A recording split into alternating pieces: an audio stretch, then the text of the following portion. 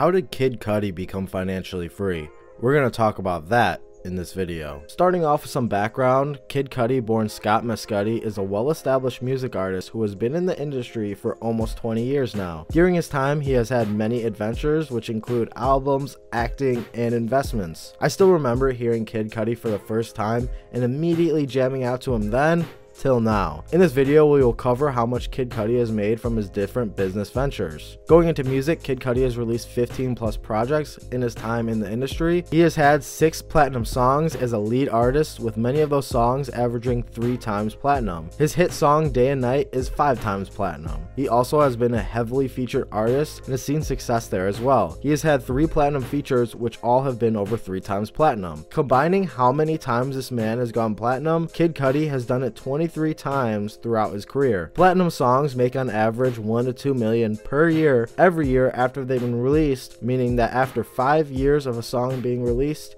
it still makes $1 to $2 million.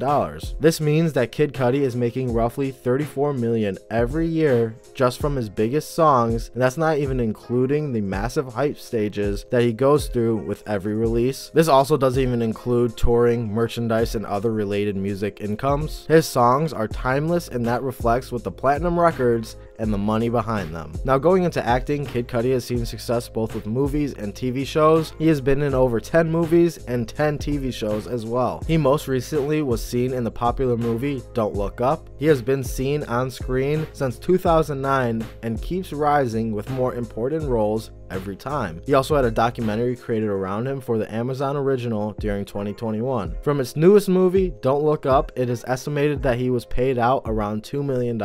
He is no Leonardo DiCaprio yet, making $30 million per movie, but he is working his way up to these bigger roles. I would guess that this was his biggest payout from a movie, but think about how many appearances he has had since 2009. Over 10 movies and 10 TV shows, Kid Cudi has gotten some big checks from acting. Let's go into investments. Starting things off, Kid Cudi is a co-founder in the music technology company Encore. Encore is an app that encourages artists to collaborate together. However, they are primarily focused on bringing new experiences to fans. It is a way for artists to grow direct relationships with fans and create a more personalized experience. A quote used when talking about Encore is that they want to have fans feel like they're in the studio with artists. Kid Cudi is one of 3 founders for this company, and they recently took on a first round $2 million seed investment from Battery Ventures, which is a global investment firm. I'm very interested to see how Encore develops over time. Kid Cudi also launched his production company under the name Mad Solar. Mad Solar will be working on movies, shows, and music for Kid Cudi and other talent. Part of the company will be focused just on the music management side. One side will also just be focused on developing movies. The first movie to be released under Mad Solar is the horror movie X, which is a collaboration project with A24. It is set to release in March of 2022. Mad Solar has a lot of potential to grow as a business with partnerships that have been created in order to be successful. They are working with A24 for the first movie and also being backed by Braun Studios, which provides legitimacy to what's coming. Kid Cudi is doing it big with his production company, Mad Solar. Overall, when talking about investments, Kid Cudi used his power throughout his time in the industry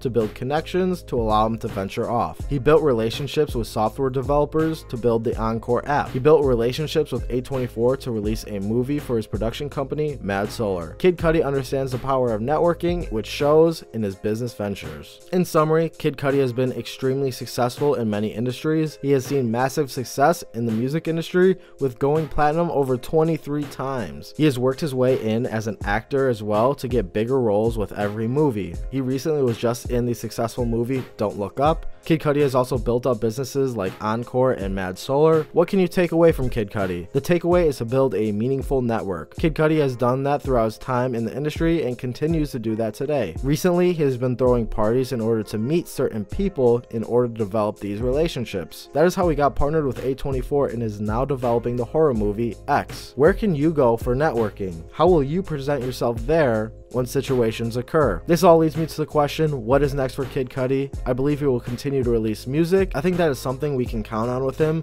as he consistently provides new information for new projects. I see him growing as an actor more. I would love to see him get some main roles with big movies like he is starting to see now. I'm also very interested in to see how Encore develops. It is a cool concept and I want to see how they can get it running with artists. I will be seeing the first movie under Mad Solar and see how the production company starts off. Overall, Kid Cudi has been very successful in many industries, and as he ventures out into bigger things, he will continue to be successful. And that is how Kid Cudi became financially free. I hope you found this video informational. If you did, please leave a like and subscribe, as well as let me know who I should talk about next. These videos are meant to provide a takeaway that you can apply to your life. Thank you for watching. I'll see you in the next one, and have a great day.